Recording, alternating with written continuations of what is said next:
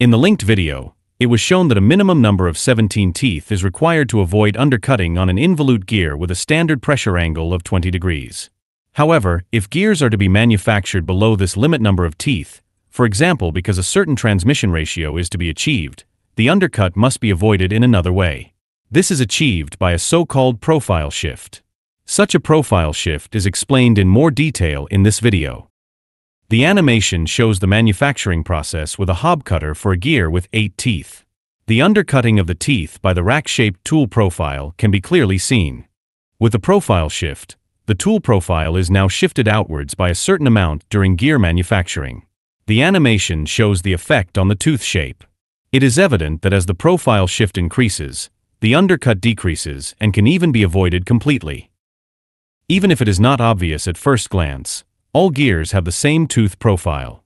This becomes clear when the teeth are placed on top of each other. All teeth have an involute tooth profile with the same base circle. Only a different part of the same involute is used for power transmission. The involute shape is ultimately only determined by the inclination of the cutting edges of the rack-shaped tool profile. And because the angle of the cutting edges does not change with a profile shift, the base circle, and therefore the involute, does not change. Therefore, profile-shifted gears, also known as corrected gears, can easily mesh with non-profile shifted gears, provided they were manufactured with the same rack-shaped tool and therefore not only have the same tooth profile, but also the same module. The circular pitches P0 on the pitch circle of profile-shifted gears are also identical to those of non-profile shifted gears. At this point, we recommend that you watch the linked video on racks.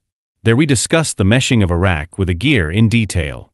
We can now apply the knowledge gained in that video here, as the tool profile of the hob is basically the same as that of a rack.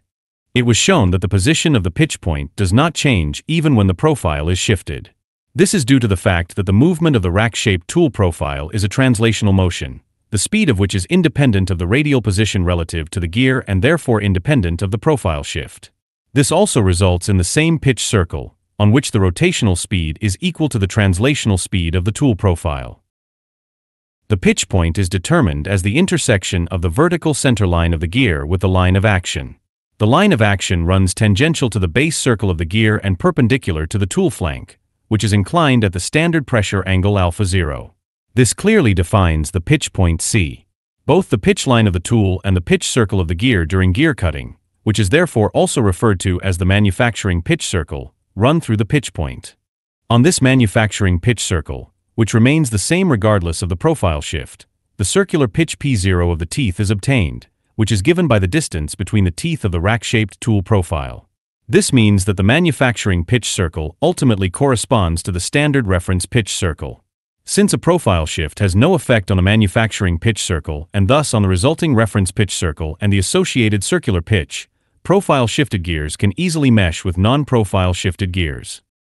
Let's take a closer look at the effects of the profile shift on the geometry of the gear. The profile shift V is usually expressed as a percentage of the module. The corresponding decimal value is referred to as the profile shift coefficient X. With a positive profile shift coefficient, the tool profile is shifted outwards away from the gear. With a negative coefficient, it is shifted inwards towards the gear. A profile shift coefficient of X equals plus 0.25, for example, means that the tool profile is shifted outwards by 0.25 times the module. Both the root radius and the tip radius usually increase by the amount of the profile shift. For gears without a profile shift, also known as standard gears, the calculation of the addendum circle diameter dA0 and the dedendum circle diameter dd0 has already been explained in the video on the geometry of involute gears. These result from the module M and the number of teeth Z is shown, whereby a clearance C is taken into account for the root diameter. It can now be seen that the tip and root radii are increased by the value of the profile shift V for corrected gears. The corresponding diameters therefore increase by twice the value of the profile shift. If we express the profile shift by the product of the profile shift coefficient and the module, we obtain the shown equations for calculating the tip and root diameters. Note that these equations also take into account a negative profile shift. In this case, the negative value must be used as the profile shift coefficient X. For standard gears without profile shift, a coefficient of X equals 0 applies. A profile shift also affects the tooth thickness and the tooth space width on the reference pitch circle. Note that due to the rolling motion without sliding, the tooth thickness on the reference pitch circle corresponds to the distance between the cutting edges of the tool on the pitch line. The increase in tooth thickness with profile shift is therefore the result of an increase in the distance between the tool flanks on the pitch line. Compared with uncorrected gears, whose tooth thickness S0 is equal to half the circular pitch P0 or half the product of the number pi and the module m, the tooth thickness of a profile-shifted gear increases by twice the value delta S shown. The right-angled triangle marked in blue can be used to determine the increase in tooth thickness as a function of the profile shift V and the tangent of the standard pressure angle alpha 0, as shown. If the profile shift V is again expressed by the product of the profile shift coefficient x and the module m, the formula shown is obtained. We can simplify this equation somewhat and finally obtain the specified formula for calculating the tooth thickness S0 on the reference pitch circle of a profile shifted gear. Again, it should be noted that this equation also applies to non-profile shifted gears with a profile shift coefficient of x equals 0.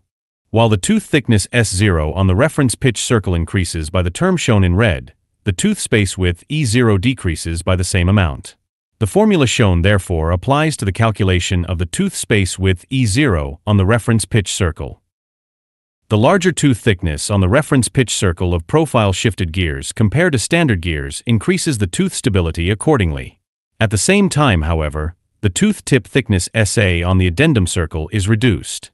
However, if the tooth tip thickness is too small, there is a risk that the tooth tip will break. To avoid this, the tip diameter of the addendum circle must be reduced to maintain a certain tip thickness and therefore tip stability.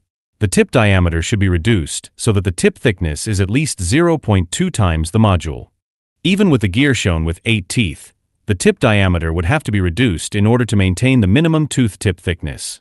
For gears with less than 7 teeth, the tooth profile would even taper before reaching the theoretical tip diameter due to the profile shift. The animation shows a non-profile shifted gear with 6 teeth in red and a profile shifted gear in green, where the profile shift was adjusted so that no undercut occurs. You can clearly see that the tooth flanks taper before reaching the theoretical tip diameter. In addition, the tip circle diameter would have to be shortened considerably to maintain the minimum tooth tip thickness. However, shortening the tip circle in this way will result in a significant reduction in the length of the line of contact, as this is limited by the tip circle. For this reason, involute gears with less than 8 teeth should generally be avoided. The meshing of profile-shifted gears will be discussed in detail later.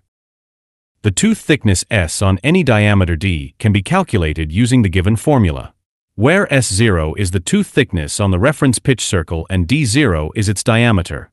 The term marked in blue is the so-called involute function of the standard pressure angle alpha 0. The value of the involute function for this standard pressure angle must be determined as indicated. The angles in the involute function must always be used in radians. For a standard pressure angle of 20 degrees, this results in a value of 0.349 in radians. To calculate the tooth thickness, the value of the involute function for the angle alpha must also be determined. This term, marked in red, is calculated in the same way as the previous calculation.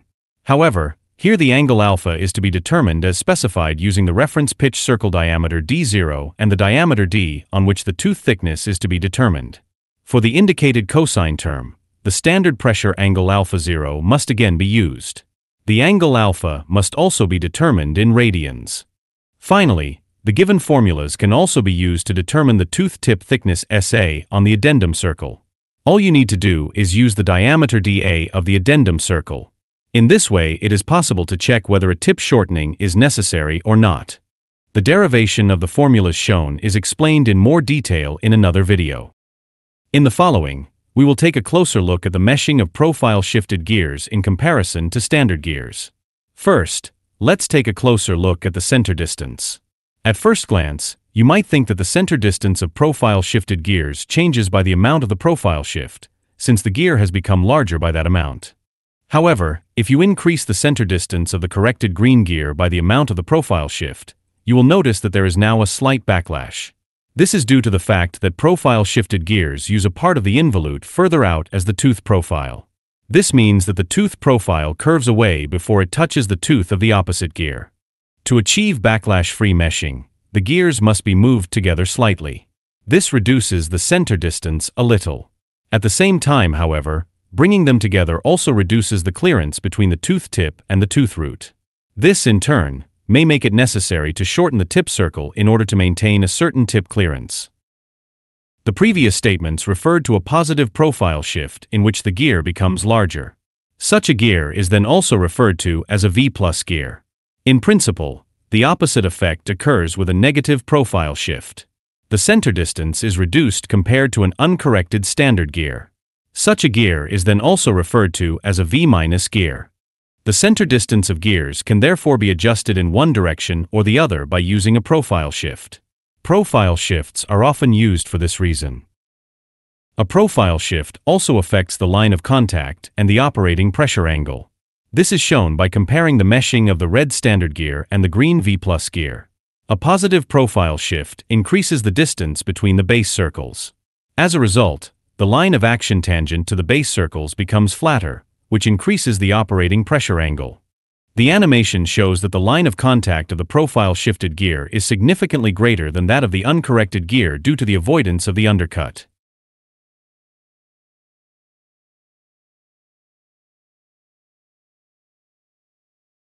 At this point, the question arises as to which profile shift is necessary for a gear with too few teeth in order to avoid an undercut. Let's take a look at how the reference profile engages the gear during gear cutting. At this point, we would like to refer explicitly to the video on undercuts. It was already explained there that the reference profile shown does not take into account any tooth tip clearance, and therefore the tooth height corresponds to twice the module. The pitch line of the reference profile runs at half height.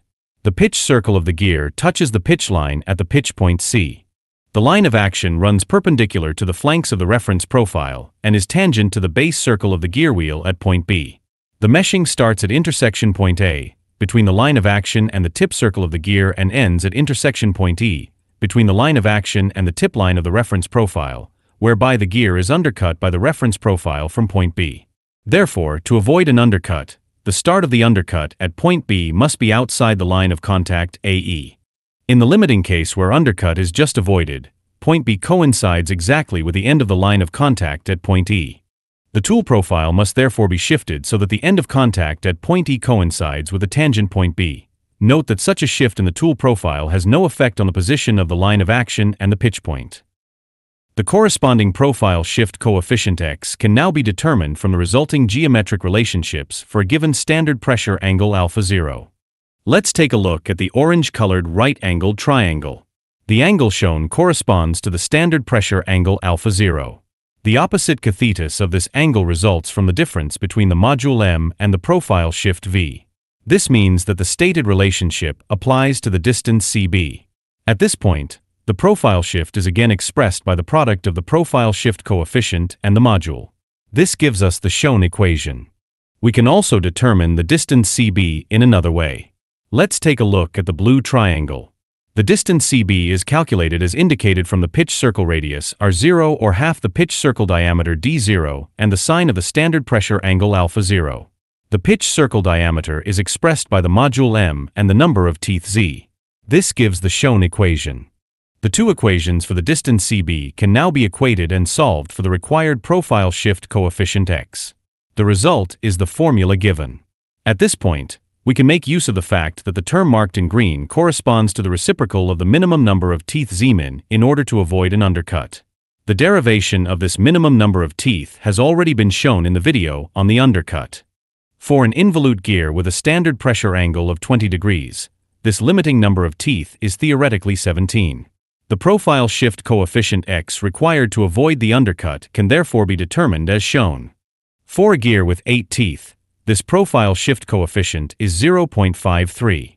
In practice, a slight undercut can often be accepted without major negative effects, so in these cases a minimum number of teeth of Zmin equals 14 is usually used.